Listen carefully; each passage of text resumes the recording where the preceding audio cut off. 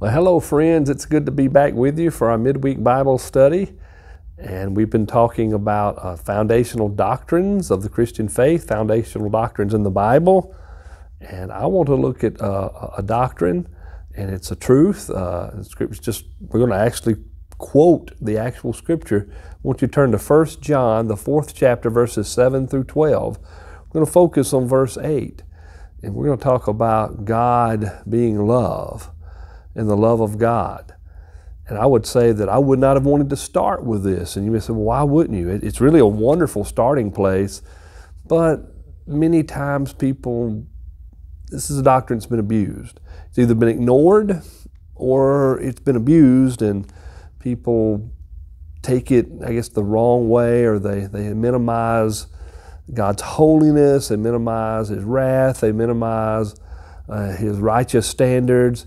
And this teaching that God is love becomes some squishy kind of thing that really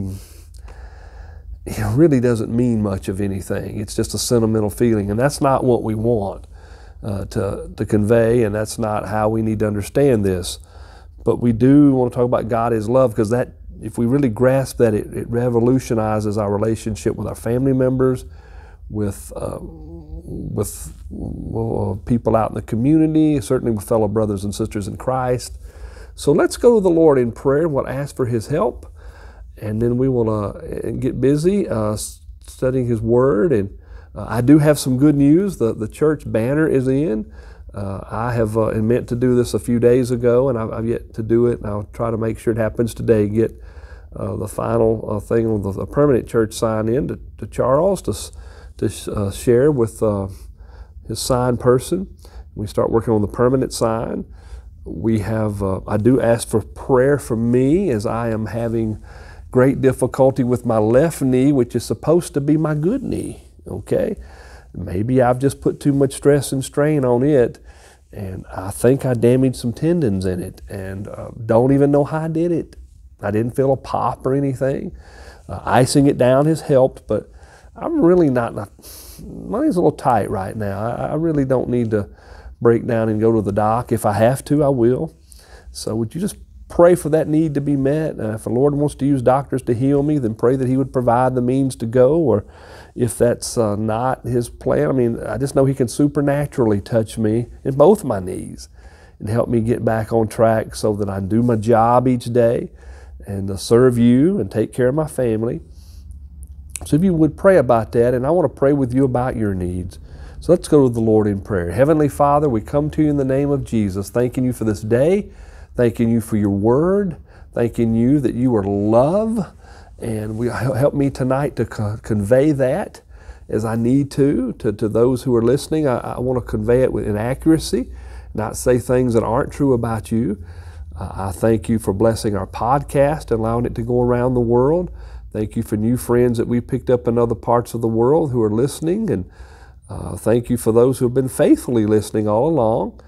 And we just pray a blessing upon everyone who hears the Word tonight, that You'd open our hearts and minds up to hear it and receive it.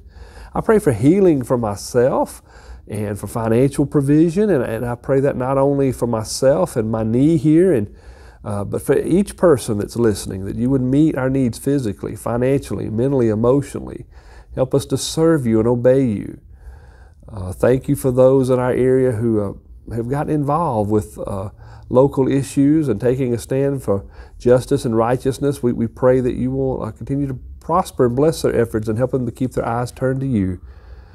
Meet the needs of, again, each person listening, of each one in this congregation.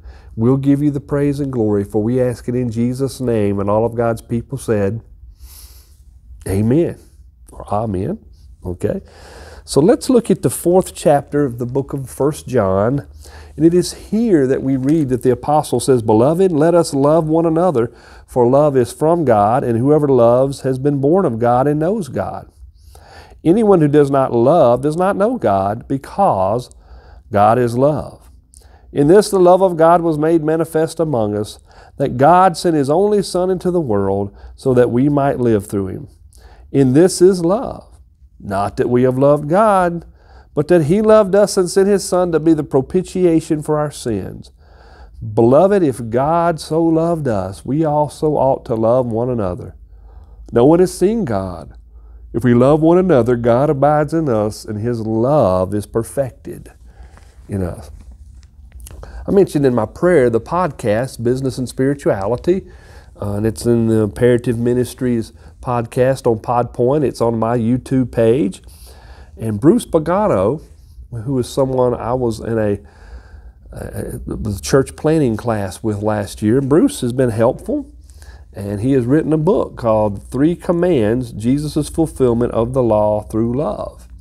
I've been reading this book. I've not totally finished it, but I'm going to go ahead and have Bruce on my podcast. We'll be recording that tomorrow. I plan to keep reading more in the book. But he deals with this passage here in 1 John 4:8. Anyone who does not love does not know God, because God is love. And God is love. You know, Jesus is, that's the thing that separates Him from the God of, our God from the God of other religions, is that He expresses, how we ought to interpret and define love. But there's a lot of talk in the world about love, and humans will often identify things in a way that will, or define them in a way that suits themselves. And there was A.W. Tozer, that my friend Bruce mentions in his book here. He quotes from Tozer, and it's a good warning, and I will say my friend Bruce does a great job in his book here of pointing out that while Tozer seems to be contradicting what my friend is saying, he's or going at it in a way that might contradict. But Tozer's giving some good warnings. There's always, when we share a certain truth, it's easy to misinterpret that truth or take it in a way that is unhelpful or apply it in a way that's unhelpful. So Tozer was saying, and I'm quoting from my friend Bruce's book here, equating love with God is a major mistake that has produced much unsound religious philosophy and has brought forth a spate of vaporous poetry completely out of accord with the Holy Scriptures, and altogether of another climate from that of historic Christianity.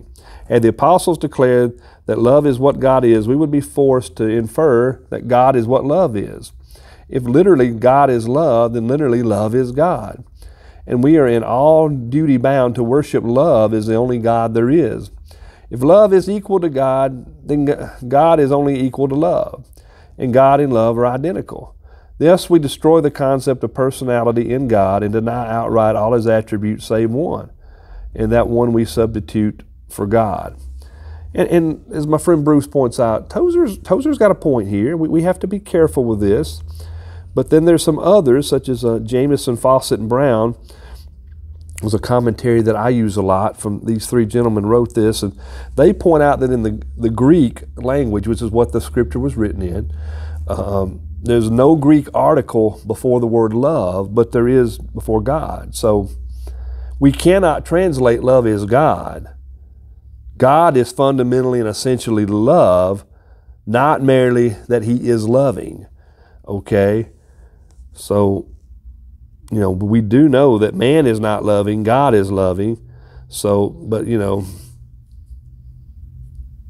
just points out here, he says, John's argument would not stand, for the conclusion from the premises then would be this man is not loving, God is loving. Therefore he knoweth not God in so far as God is loving. Still he might know Him in all His other attributes.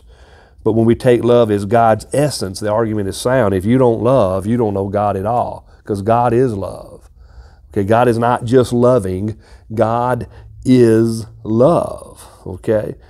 And here's the thing we can point out is that I think Jamieson, Fawcett, Brown are pointing out that I get Tozer's concern here, but God is love. The Scriptures explicitly say that. And love is not God. Okay, there could be types of love that are not necessarily of God. There's a lot of poets, as Tozer mentioned. There's even songwriters of our day and time. There's even New Age people who will quote from the Bible, but they're quoting it out of context, and it's just sort of this ethereal kind of, touchy-feely kind of love. That's not what we're talking about. God is love. God's love, and it says in this passage of Scripture, is what caused Him to send Jesus, His one and only Son. And that word one and only depending on what translation you have, the one and only Son, or the God sent him, or his only Son, or some translations may. The idea is that Jesus was eternally God's Son. He's always been God's Son, because he's always been. There's a hierarchy in the God the Father, Jesus the Son, the Holy Spirit. They're all one. Not three separate gods. They make up one God. But Jesus is the second person of the Trinity, and he's always been with the Father. He's always existed with him. And he's different in that he's always been with him. And yet, he's eternally been with him. Eternity's not just from this point forward forever, but eternity reaches back the other way. Excuse me for yawning. I don't know why I am. I got a good sleep last night. I don't want to make you sleepy. I'm sorry. But Jesus has always existed with the Father. And it was part of God's plan to send Jesus to die for our sins. That was love. That was the greatest love. That Jesus would be that propitiation that would satisfy God's wrath. I talk a lot about God's holiness. Well, that's what we're talking about there.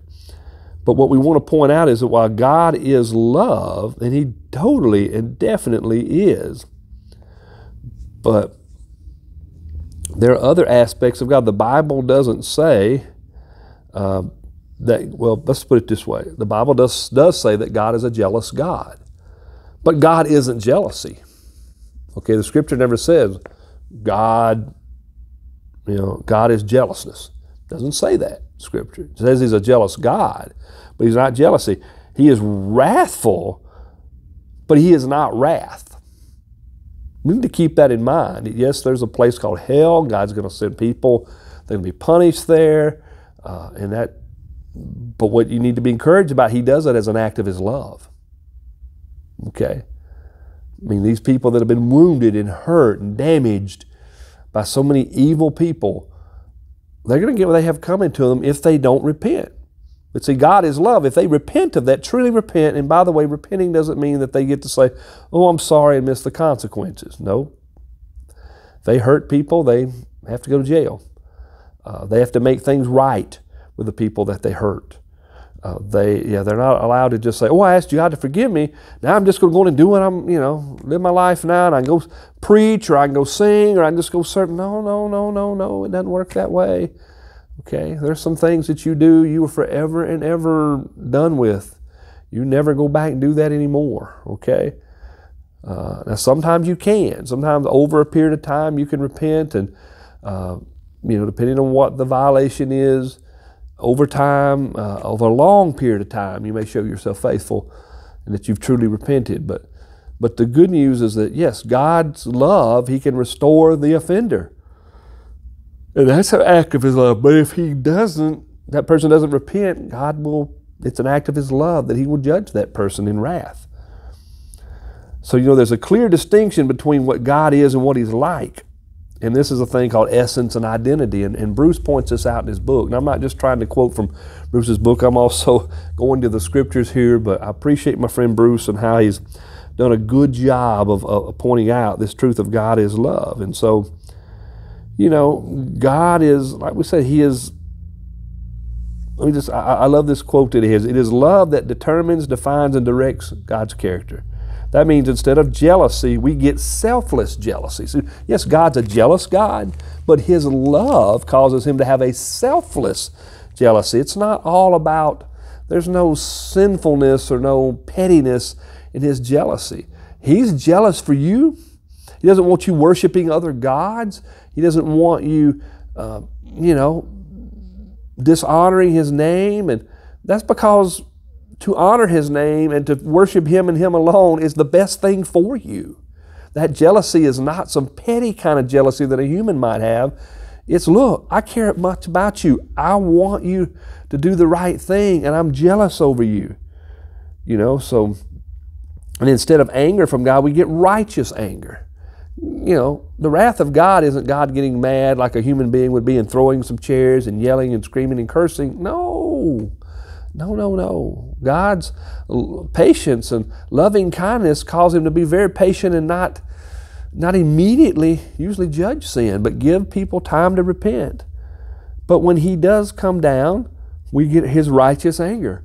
When he does come down in anger, divine justice. We get that instead of regular just justice. A lot of people want justice. No, I want divine justice, because God will do what's right, fully right. And he gives us a just wrath instead of just wrath for wrath's sake. So it's because God, as love, that informs all of his other characteristics. So you need to keep that in mind. When God is judging people, he's not just some mean judge or unfeeling or uncaring judge, but even in his holiness, love is directing him to do what he does. And real love isn't just some squishy kind of, this mystical, emotional thing. Love requires that we make hard actions and hard choices, and we even have to discipline our children, or sometimes even have discipline in the church, and it's all about love. So, the love of God, it informs all of his other characteristics. It's not, we can't just say that, let's put it this way, God doesn't simply love, he is love. And because of that, he can't respond any other way except out of love. So it's love that drives God's actions. And since we are God's people, guess what? That's to happen in our life too. Love is to drive our actions and to help us, okay? To cause us to live for the Lord. So we need to understand that, okay? That is vital. The Father had deep love with the Son from eternity past, and his love and their love that they had together helps us. Okay, there was we just need to see that God is love. James Robinson, who was a popular preacher some years ago, especially on the Southern Baptist circuit, and this has been a good while back. He's had a TV show on some of the Christian networks, and I don't say that I agree with James on everything, but James had said something that, he really people began to get upset with him, especially certain religious leaders, when he began to preach God is love, and God wants us to love one another, not hate each other, and what's going on with that? And there's been a lot of that. There's a lot of hatred and animosity sometimes between various churches, not just denominations, but this one church sort of doesn't like this other church, and instead of praying for people and being burdened for them, we get vindictive. And we don't have to be that way. We shouldn't be that way. We're to love our fellow brothers and sisters. We're to love lost people and want to see them get saved. Now, this passage doesn't touch on that completely. It doesn't say it exactly that way, but then again, if God would love his only Son and yet love us enough to send his blessed, sweet, precious Son to die for us, how much more should we share the gospel with others and love others? So God is love, my friends. And we need to focus on that. And we need to let love permeate our life. And it's a motivating factor for our action. So I see love at Central Baptist Church. We want to keep that. We want to love new people that come in, people who may be very different from us. But we want to love them. We want to love those who are not yet ready to come back to church, but they are still listening and watching online. We want to pray for them, and we want to love them. So I just want to get that across to you today. God is love. Does love permeate every part of your life? And if it doesn't, then go talk to the Father about it. Go to Jesus. Ask Jesus to give you the Father's love. The Holy Spirit will work in your life and make you love others. Own it. Don't be afraid to own it. Say, Father, I'm hating certain people, or certainly don't like them to the point of it bordering on sinfulness. And you don't have to like everybody, by the way, but you do have to love them. But sometimes that dislike can start to boil into hate if we're not careful, or certainly a lack of love. So fear, by the way, stops us from loving. I preached a sermon on that, I believe, either early this year or late last year. That's fear. A lot of times is really the opposite of love, because fear causes us to hate and to dislike and to react.